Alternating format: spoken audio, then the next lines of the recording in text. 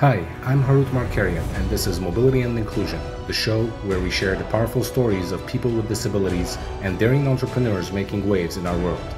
From technological innovations to best practices in business, we'll learn what it really means to live in an inclusive and universally designed environment.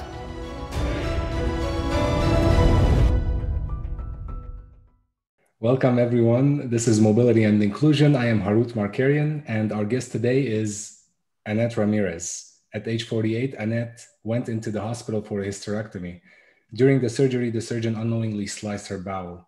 Diligent post-operative care would have revealed that problem, but the nurses overlooked her abnormal vital signs. Her doctors failed to follow up to check her condition after the surgery. The result in a failure to diagnose her condition led to the amputation of her arms and legs, as well as the excision of flesh from multiple areas of her body. Annette, welcome to the show. Thank you very much. It's a pleasure to be here. It's a pleasure for us to have you. Before we start, let's give a better, if you will, story from you to our audience. Yeah, sure. On August 1st, 2012, I went into the hospital for a routine hysterectomy. And hysterectomies are very common throughout the United States. About 600,000 women have hysterectomies per year. I had never had a surgery, despite the fact I've had 2 kids. They were both naturally born. So I was a little nervous going into the hospital, but I had talked to so many friends and family members who had had hysterectomies that I didn't really give it a thought. So I went in on a Wednesday, expecting to get out the next day on Thursday. They keep you overnight for observance, but it's, like I said, it's a pretty common practice.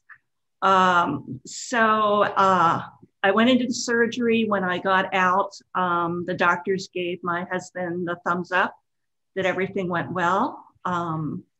But however, later that day, I started feeling some pain throughout my body and wasn't quite sure, but of course they keep you overnight. So the next day, the pain was progressively getting worse. So the doctors thought, well, perhaps she has gas from the anesthesia. And so the nurses started walking me around the hallways like they do pregnant women, just trying to alleviate some pain and get some of the gas out of the system.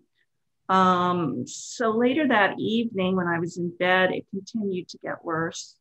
And I called my husband and I said, they did keep me overnight an extra night since the pain was getting worse. So that evening, the second evening when I called my husband, I said, I'm not feeling good at all. I think there's something seriously wrong. And he said, well, you have an extra night there. Just take care and try to have a good evening. The next thing I remember was being on the floor in the bathroom on my hands and knees and just throwing up and then having diarrhea and throwing up again. It was just unbelievable, the pain and the nausea and everything I was experiencing. So I went back to bed and I told the nurse and they gave me something to help me sleep.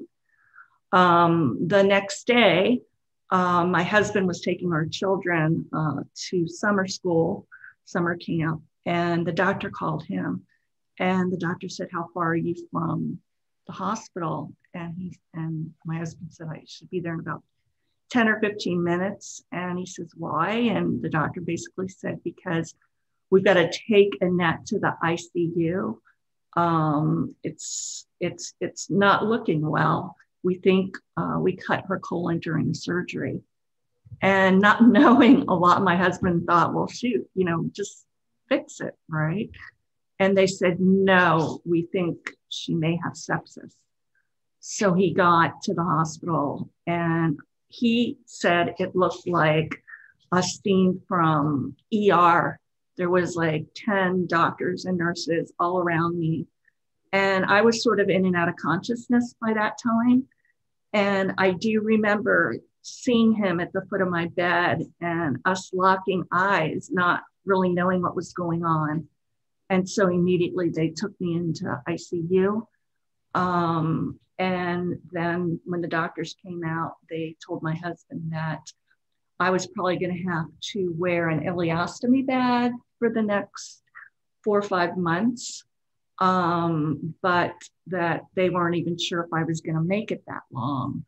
And he couldn't understand what had happened. And they basically confirmed that they had cut my colon during surgery.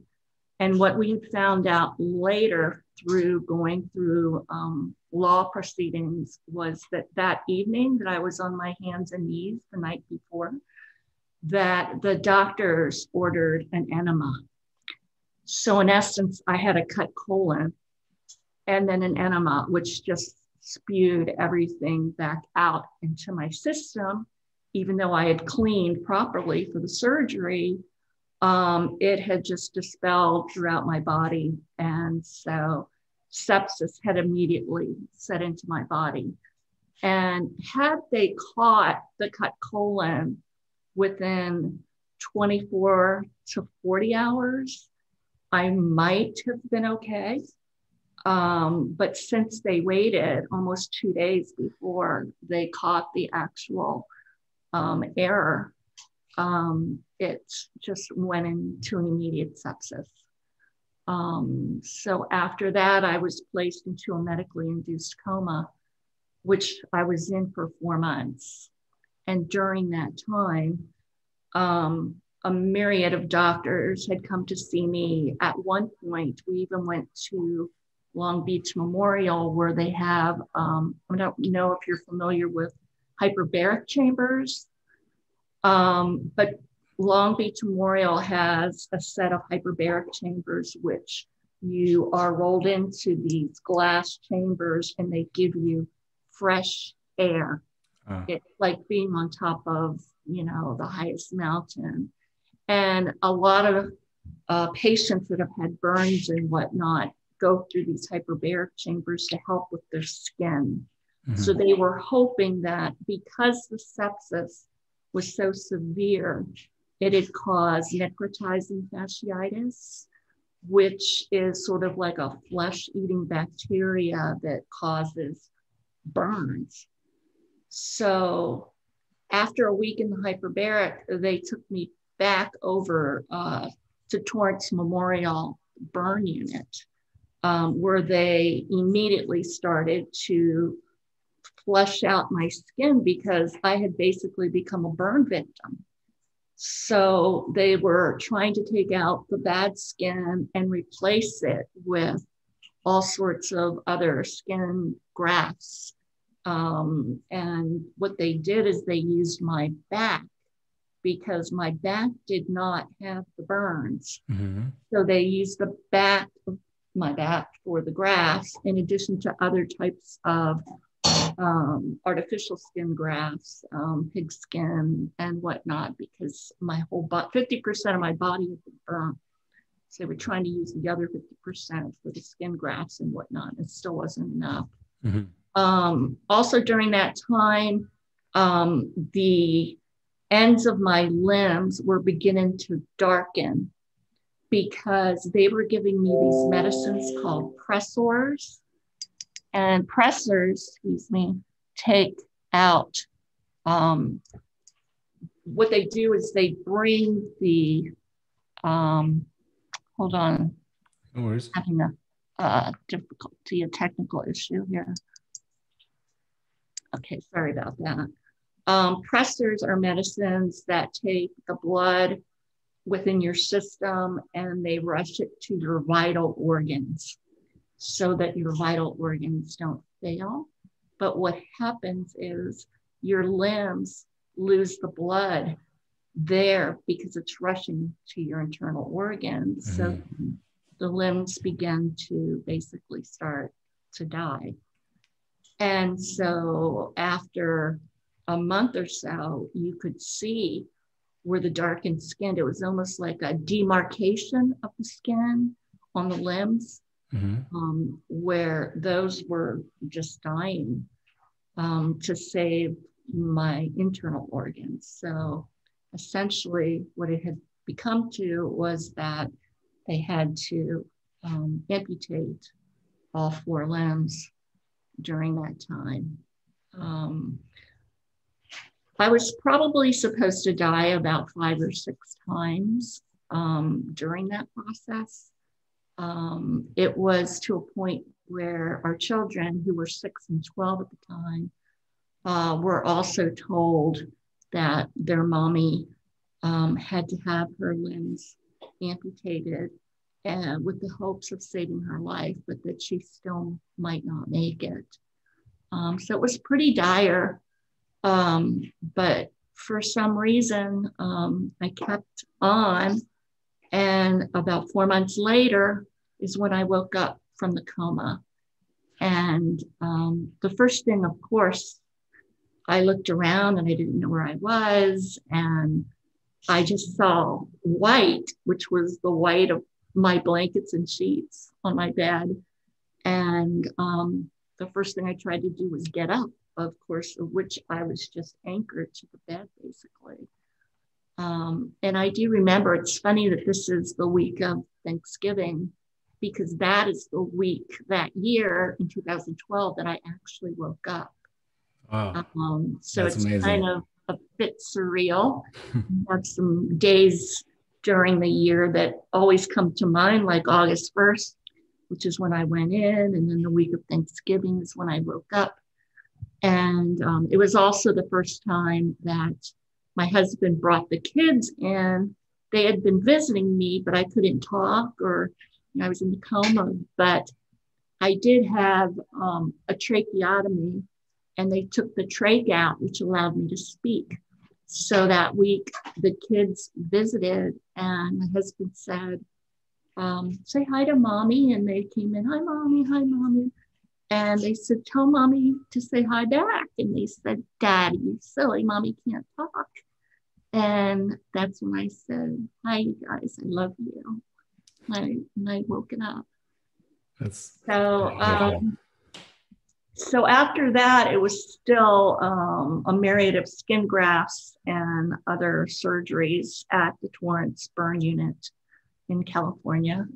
And then about within 9 months, I had progressed to a level where they felt I should be able to endure physical therapy. So they transferred me to Long Beach Memorial back again because they have a very good physical therapy unit. I started physical therapy there. I still had the ileostomy bag, which proved to be very challenging during physical therapy because sometimes it would burst open during therapy. Not a pleasant sight. But there were a lot of other things that were going on too. My skin grafts started to break down. Additionally, my knee had gotten a severe infection, my right knee. And to this day, I can probably only bend it about 80%. There was a deep hole in my knee, which they had to eventually fill with skin grafts. But that was another issue that was going on. So because of all these things happening, physical therapy became, just too difficult to bear. So they transferred me up to the 4th floor at Long Beach, which is the floor that, trying to remember the exact name, but it was the wound unit where patients with very severe wounds would get treated. So I was there predominantly because of skin grafts. So they were trying to save the skin grafts that I had, but at the same time replace them with other skin grafts. So again, multiple surgeries and multiple things going on. But after a year at Long Beach Memorial and all the various things that went on, I finally was able to go home in April of 2014. So I'd spent nearly 2 years within hospital care. And even after I got home, I still had to go back to the hospital because I got MRSA. which is an infection you can get from having too much medications in your body. So you end up catching something else that you might have had in the hospital, but resurfaced. I had fallen and broken my left limb in physical therapy. So I had to go back and, get that fixed. I fell out of bed once, which I broke my hip and had to go back to the hospital. Now I have to sleep with a baby guard. Otherwise, I don't want another broken hip. So, all in all, over 2 to 2.5 years and a variety of medical care, hospitals, and surgeries. And so I remember when I left Long Beach Memorial, I'd become very close to a doctor who was the head of plastic surgery there, who has since retired, Dr. James Wells. And I remember him sitting me down and saying, okay, we're going to release you in the next couple of weeks. And you are going to have to start reinventing yourself. And I said, well, I don't quite understand what you mean. He goes, well, you're not going to have your former jobs anymore. You're going out with a completely different body. So you have to start thinking about what you want to do for yourself. Either, volunteer, or you have to start thinking about how you're going to get around in the house and outside of your house. So there's a lot of things for you to think about. He said, the first thing I think you should think about is getting a service dog. And I thought, I've always had dogs in my life. I love dogs. We didn't have one at that time. And I said, a service dog. And coincidentally, one of my therapists had made me a stylist that attaches to my limb. And that has allowed me to be able to communicate online or answer phone calls or do whatever I need to do. I've become pretty proficient at it since then. But I was on Facebook for the last, few months after he made this little gadget for me. So one of my friends that I had worked with up in Berkeley said, she wrote me, she says, I've been following your story and I have a new job. And she says, I work for Canine Companions for Independence. And I really think one of our service dogs might be a good addition to your new life outside the hospital. Oh my gosh, 2 people in the same week told me the exact same thing. So I thought, you know what? I think somebody up above or something is trying to tell me that a service dog is going to be in my future. So I thought, well, what the heck? She sent me all the paperwork, which was a lot because I had to get a lot of the doctors to fill out paperwork, like, am I mentally intact? All sorts of things. And it was really easy because they were all there.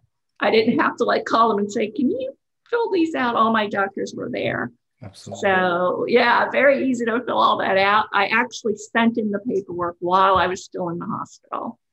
So that was something to look forward to. So when I got out in April 2014, as I said, we had to move because our old house was a 2-story. Mm-hmm. So my husband had to look around for a new house that was 1 level. So not only was I moving into kind of a new life, I was moving into a new house because we had been in our old house for 20 years. But we still stayed within the same community. So I was glad we didn't move out of kind of the immediate area. So you've been in Manhattan Beach for a long time? I'd been in Redondo. Oh, Redondo. Which is basically right across the street from Manhattan Beach. Yeah. We live in East Manhattan Beach. Okay. And we were in North Redondo. So literally in this same area now for over 30 years, originally from the East Coast, but moved out to California in the late 80s. So moved into the new house. It was really strange being in this body, being in a wheelchair, facing the public. And, you know, I'd had a pretty social job. I was in alumni relations for both UC Berkeley, and my last job was reunion director for USC. So being out in the public was never an issue, speaking in public, whatever else, meeting new people, interfacing with volunteers and donors, but in a whole different body. And I recall, you know, just my first visit to a mall was first navigating everything from a wheelchair, having been able-bodied my whole life, and then all of a sudden being in a wheelchair. I mean, you think of people in wheelchairs, and I had friends in wheelchairs and that had disabilities, but all of a sudden it's you. And my first trip to a mall, I just felt like everybody was staring at me, because not only was I in a wheelchair, but I had no limbs. And I felt like little children were afraid to approach me, and they were like pointing at me and talking to their parents. And then their parents wasn't quite sure what to say. And then also little children would come up to me and say, hey, you know, how did that happen? Why is your arm like that? What happened to your legs? You know, so, and then the parents saying, shh. And so that was a little strange. But which one, if you don't mind me asking, what do you prefer? You prefer someone asking you, or you know? You know, I prefer somebody to ask me. And especially since I've had Patch, my service dog, which I got Patch in August of 2016. So I was without him for 2 years. Now that I have Patch, I would prefer people to come up to me, because not only can I talk about my disability, but I can talk about service animals, and I can tell them about canine companions. And I can talk to children just about being disabled and not being afraid of people with disabilities. And some of the parents, they almost get nervous when their children come up to me. But then I try to reassure them. And I know it's awkward. Don't get me wrong. I mean, you don't often see a quad amputee in a wheelchair and a service dog walking around the mall. I mean, I'm not hard to miss. But at first, maybe I was a little nervous about it. But now that I have Patch, it all seems right. It seems like I'm educating the public about disabilities. I'm educating the public about service animals. So I feel like it's a sense of purpose now. I never in a million years thought growing up and doing all the things that I've done in my quote unquote previous life that I would ever be in a wheelchair without arms and legs. But reinventing myself, as Dr. Wells told me to do, I think that's part of my mission in life now. Absolutely. When you talked about Dr. Wells's advice and reinventing yourself, I think that was the best advice you could have gotten, right? Yeah, and you know, he has become my mentor, and he bugs me all the time. You need to do a TED Talk. He tells me that all the time. Yeah, I agree with him. I think you should.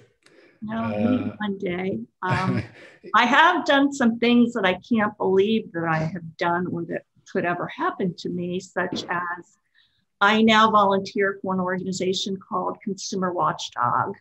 And they basically look after consumers' rights.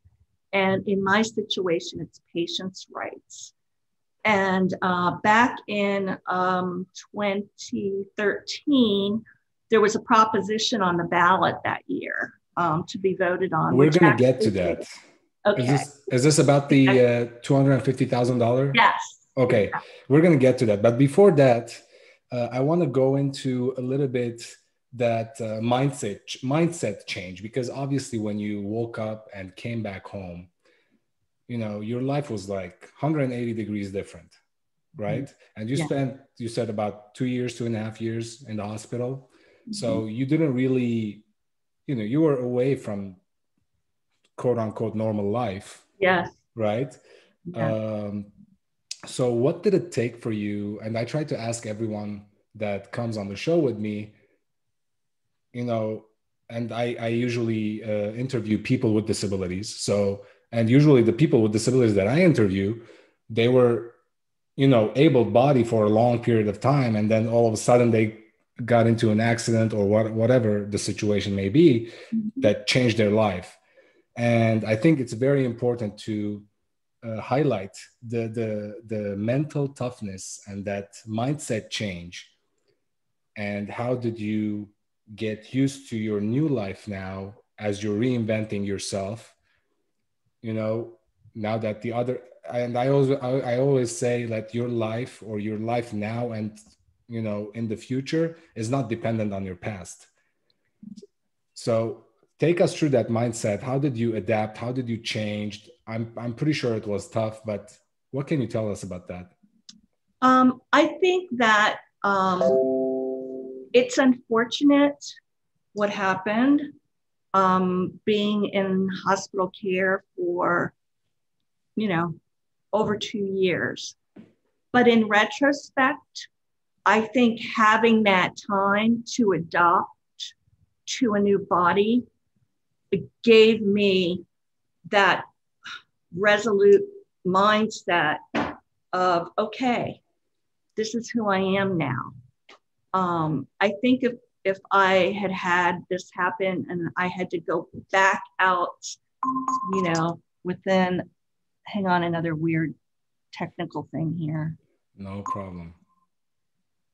Sorry. Okay.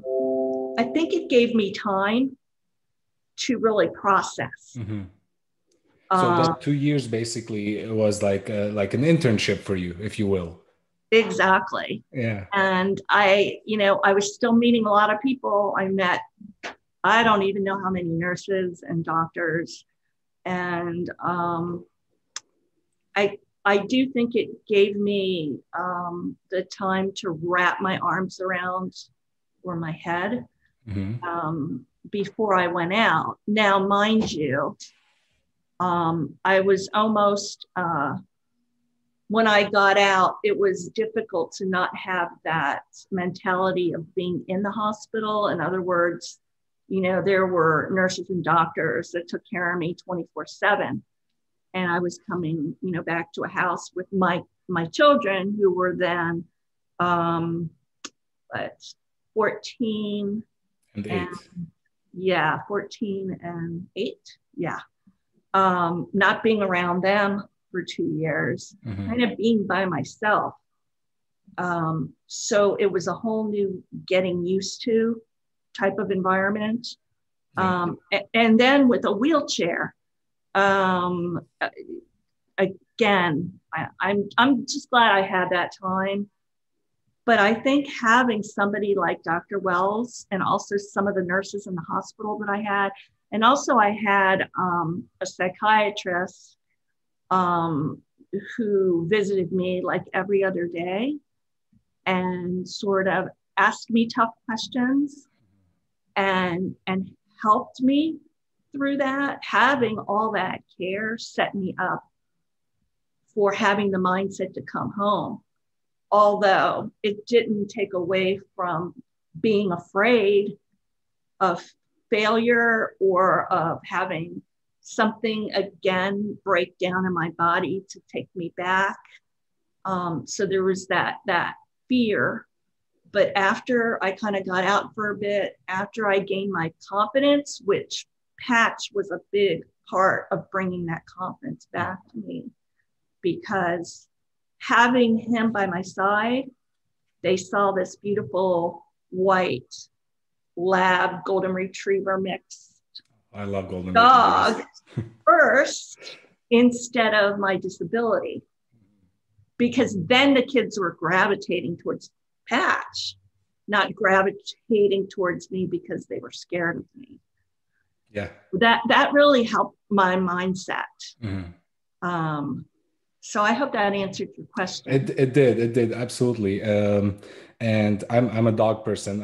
I've grown up with dogs, and my I only had German Shepherds. I have one right now.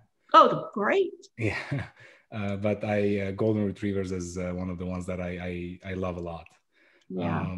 So is Patch the name of the dog, or? Yes. Yes. Okay. Yeah. That's Patch. wonderful. Yeah, Patch the third. There's been 3 other Patches before. They have a naming system at CCI. Ah, I see. Yeah, the litters are named after a letter of the alphabet. Mm-hmm. And so he happened to be in a P litter, hence Patch. But the reason they called him Patch is both of his parents were Black, and the whole litter came out black except for the first dog, which came out white, which was Patch. So all his litter mates were Black. So they called him the Patch of white in the Black litter. Nice. I like the naming convention. Let's go into this law right now, and I'm gonna shuffle the questions a little bit. So 55 years ago, apparently there was this California politicians that set up a cap on the damages that compensated patients such as yourself for all they had lost due to medical negligence, correct? That's correct. At $250,000. Correct. And this hasn't been changed for the past 55 years. It didn't even adjust for inflation. That's correct. Mm-hmm. So, okay, so what are we doing today to change that? Okay. Well, as I mentioned previously, there was a ballot, a proposition on the ballot back in 2014. Mm-hmm. And I never knew about this law. Of course, never being disabled or being in a medical negligence case, you learn a lot. Yeah. Obviously. So Senator Ted Lieu and a few people from Consumer Watchdog actually came to visit me in the hospital because they had heard of my case. And they told us about this egregious law that's old, that definitely needed to be updated. And when I heard about that and they asked me to participate, I said, I will do whatever I can because obviously I'm alive from all this and I'm alive for a reason. And maybe this is another purpose of reinventing myself. So basically I did some interviews back then and was in a video, did a lot of volunteering, speaking, but unfortunately the ballot failed. So speed up to today, we have a ballot that will be on the 2022, we have a proposition, excuse me, the Fair Patients Act. It's FIPA, F-I-P-A, Fair Injury Patients Act, that Consumer Watchdog will have on the 2022 ballot to be voted on. And we are asking the cap of $250,000 to at least be raised for inflation purposes, at least at a minimum, and possibly more depending on how egregious the negligence was, which in my case was pretty bad. But in going through our lawsuit, I found out that people like myself who have had careers and have worked for a long time, they can look at how long you've worked, how much they think you're going to earn, all of those different factors, in addition to the actual pain and injury, which is what this is all about. It's your your pain and injury, your suffering is where they have capped the $250,000. Like I said, if you've worked, they can figure out how long maybe you're going to live, how much you might make, how much your retirement might be, and they can come up with a certain value. But let's take, for instance, a child that's 5 years old that goes into the hospital and medical negligence occurred and he was maimed or he was severely brain injured. Well, at 5 years old, how can you even think about how much this child, who is this child going to be when he grows up? Absolutely. How much he's going to make? So all they can really fight for is the pain and suffering that this child not only went through, but will go through the rest of his or her life. Or think about the single mom who was working 2 jobs to support her family, and one of her children gets injured, or her husband gets injured, and he's 20 years old and they're just out of college or just, working a job. I mean, how much can they even think that this person is going to make? Well, this cap needs to be raised for a number of different reasons, not just for, someone like me, but for disadvantaged individuals or youth, everything that I've just spelled out for you. Yeah. So let me ask you, and you can choose not to answer this question if it bothers you. I was going to ask you, like, roughly, how much did it cost for you? Like surgery, you said you changed homes, right? Other stuff that were, you had to change around your life. Like, if you had to put a number around that, what would it be? Invaluable. Exactly. Okay. There's That's value. That's a fair answer. That's a very fair answer, which proves the point that 250K actually they're not even paying for maybe hospital coverage, right? Right. That's right. I mean, a reporter from the LA Times sort of asked me that same question for an interview about this exact question. And I said, how much pain and suffrage is 2 years in the hospital, not being with your children, not being with your family, for holidays, for birthdays, for soccer games, in addition to all the pain and suffering that I personally went through, and then coming out of a normal everyday surgery and not walking, I can't walk at all, out of the front doors of a hospital after 2 years. You just can't even put a price on that alone, much less the rest of my life and what that's going to cost with new prosthetics. Because as you know, we grow in and out of prosthetics and they are not cheap. Yes, I know. And that's so our company, it's a new company. So what we're doing is we're going to hopefully try to come up with innovative technology that is affordable, and efficient for use purposes, right? And we're not there yet, but it's a work in progress. Sure. We're also advocating for inclusion in the workplace, meaning, hiring people with disabilities when you can, right? So now that you mentioned the prosthetics, let's talk about all the different equipment and devices that you used, and what were the challenges or the benefits?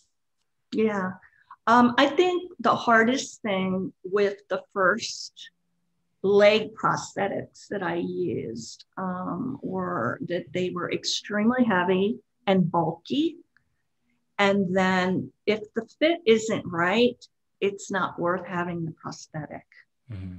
So even trying to get the perfect fit, particularly in my case, because I have skin grafts on my legs. So you have to make sure that the bottom of your stump fits well within the prosthetic.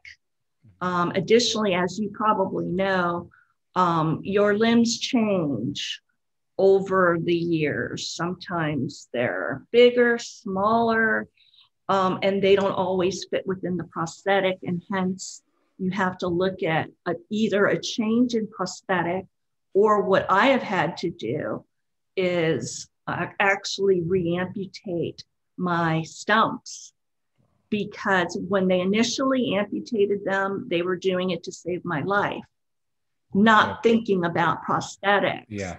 So my initial leg limbs were, excuse me, this technical thing, No I don't know why that's doing that. My initial limbs were very pointed, and the back of the limb was sort of carved out because they were getting the infection out of my skin. Mm-hmm. So it was a real challenge getting me initially into prosthetics, leg prosthetics, that is. I did have one left arm prosthetic that was horrendous. Now we're talking about back in 2013. There's been a lot of changes since. Yeah. It was extremely heavy and bulky, and I could barely move my arm in it. Now I had not had a lot of physical therapy to try to work up to it, but hence it was still very difficult. Mm-hmm. After the first set of legs, I had heard about another company called Biodesigns, which is in Westlake Village. I heard that they had a different mechanism. It wasn't the, please refresh my memory. I had a pin and lock. Okay. In my first set of legs, which is basically like a screw at the bottom of the prosthetic. Yep. And then a hole within the leg that it just basically falls into. Very challenging, because if you don't get the actual screw, the bottom of the device into the hole into the leg, then it takes you forever. Yeah. To sometimes find it.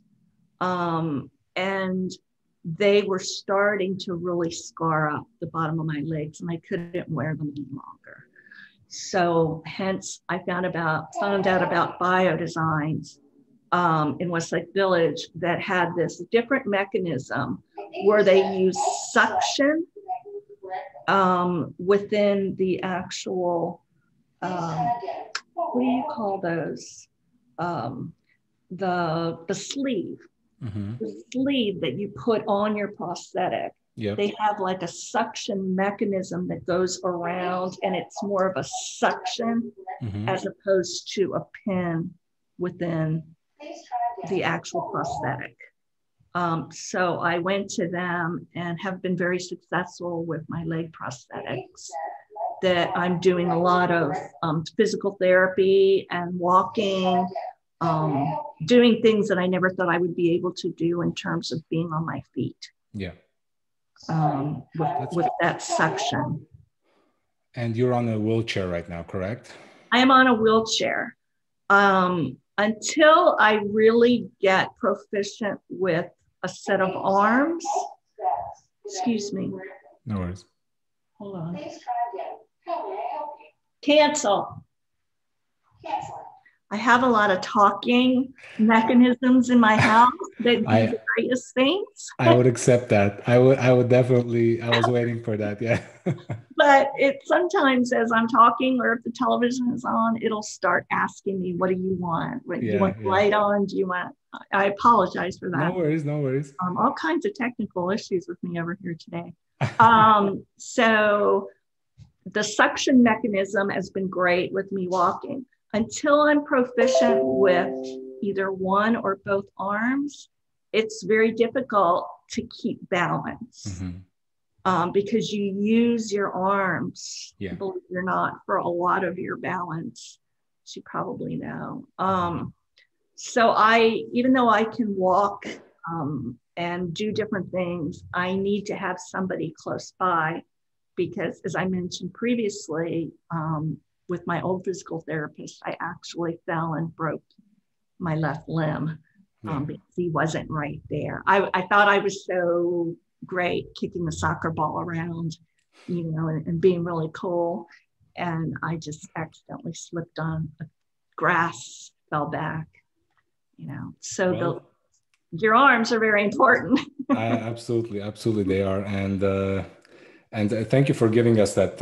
You're giving us all sorts of education today. I think I became a doctor during the first portion of your I of think your I've talk. already earned my doctorate, believe it or not.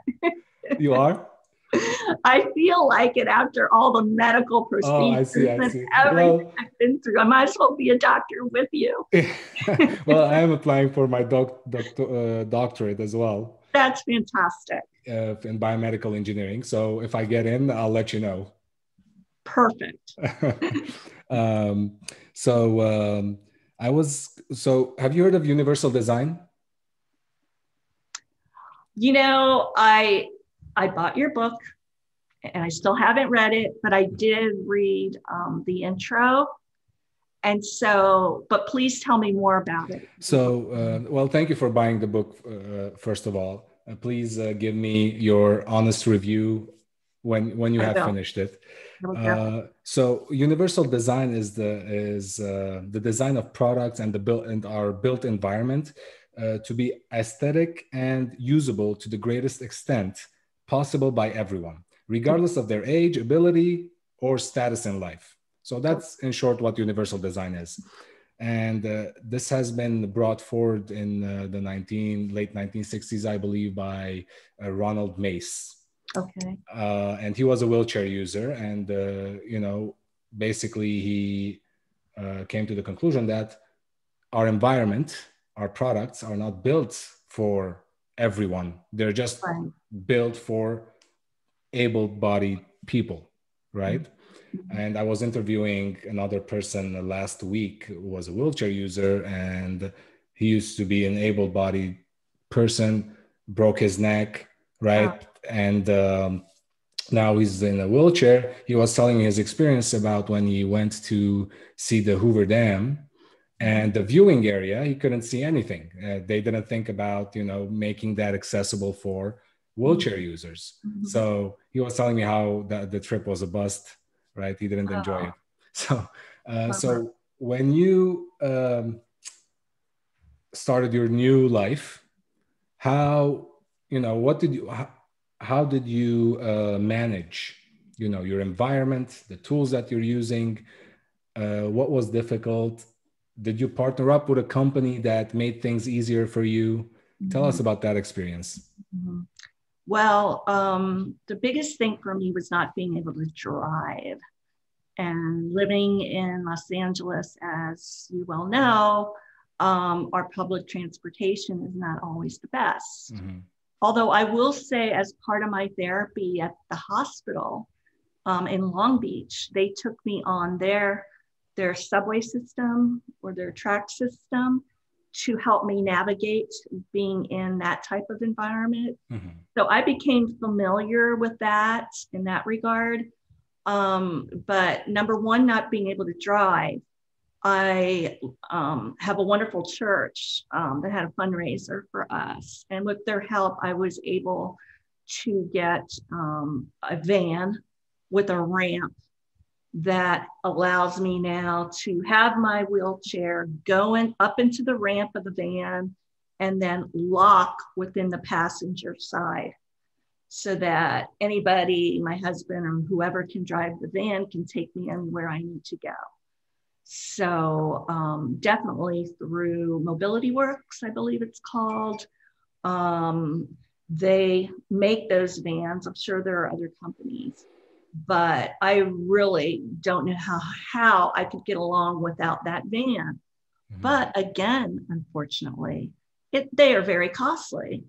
They are between $80,000 and $90,000 brand new. So we were pretty fortunate that our church, had that fundraiser, which paid for nearly half of that van. But again, that's not something that even could be covered. Again, going back to that pain and negligence or pain and suffering, you have to come up with those monies. Yeah. So that made my life very much better. Obviously, having my legs and being able to wear them at home and get up and go to the restroom, even though I do need help in everything that I do, at least I can get up, walk there, and go to the bathroom. So that made life easier. Obviously, my little stylist guy helped me to communicate with the world, which has been fabulous because I've been able to volunteer and do the things for Consumer Watchdog, do the things with canine companions that I absolutely love to do because I was, in my past, I was an event planner, alumni relations as well, but helping them to plan fundraising events and do all of those things. So I couldn't do that without the stylist because it helps me, on the phone, on the computer. It helps me when I want to write something. So this made my life very much easier.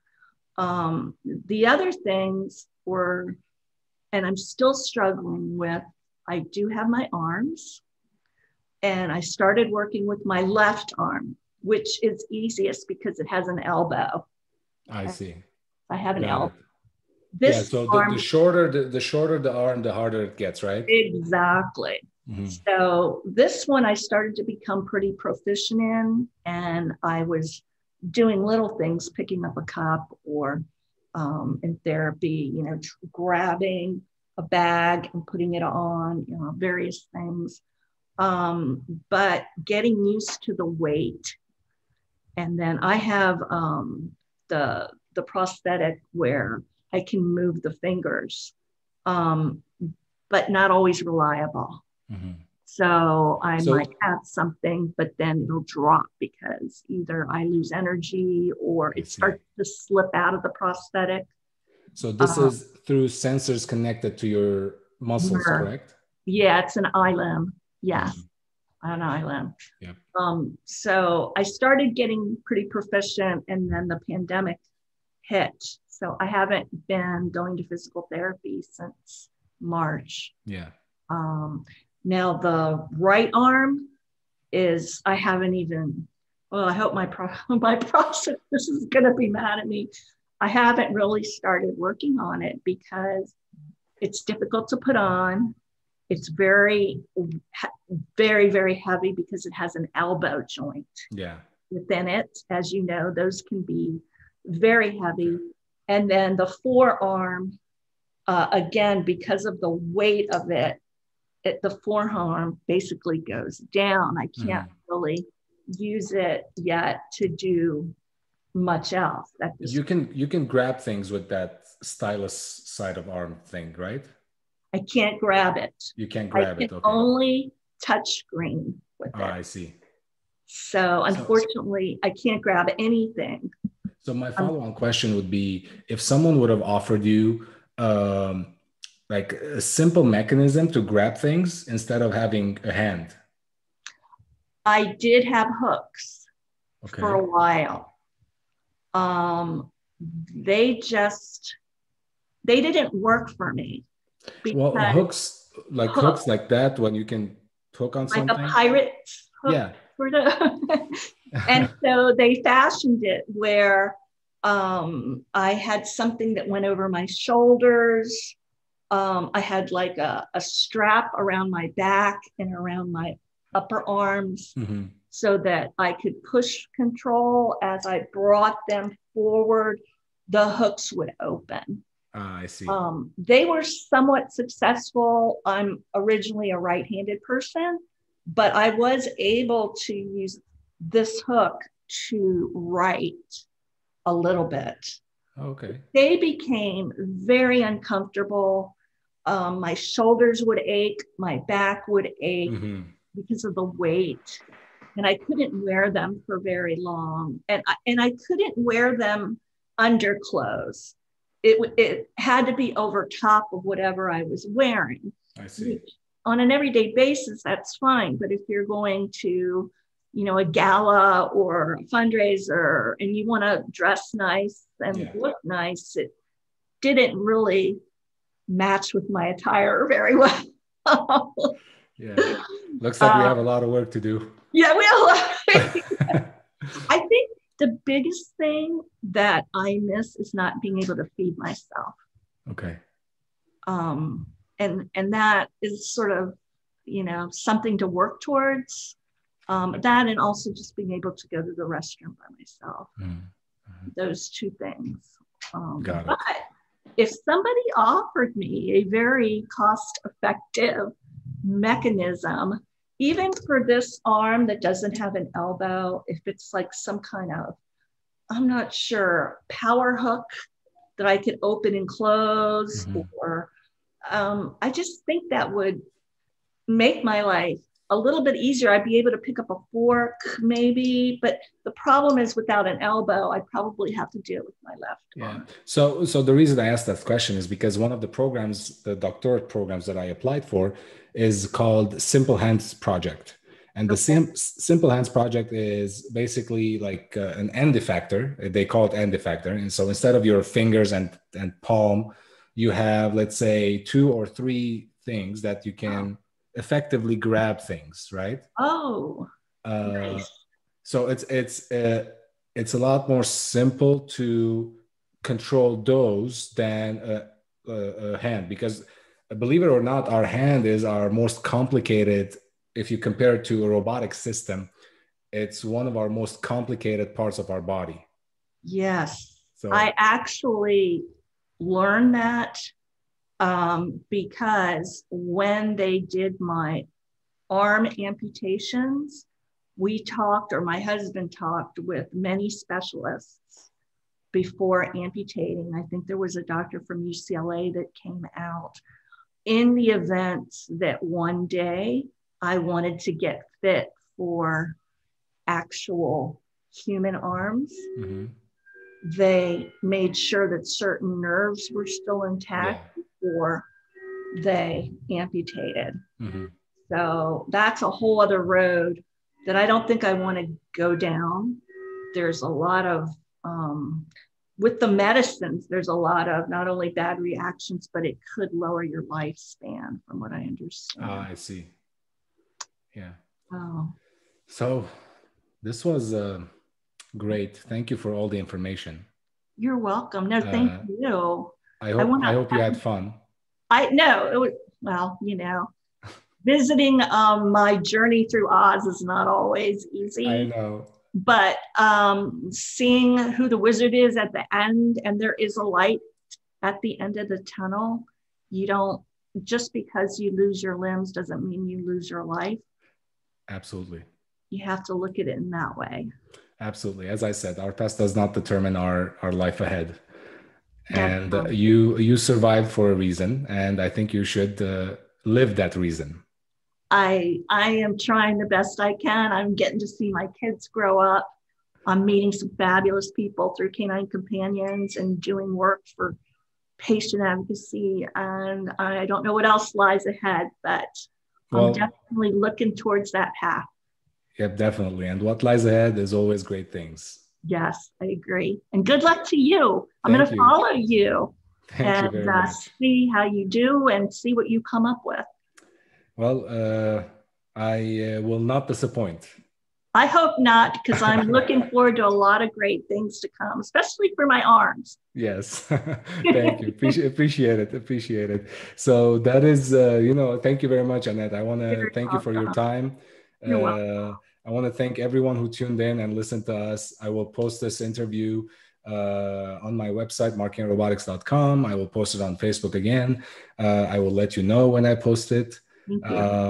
And that's it for today. Thank you, everyone. And we'll see you next time with a new guest and a new challenge to overcome. Great. Thanks a bunch. Thank you. Talk to you soon. Bye. Bye.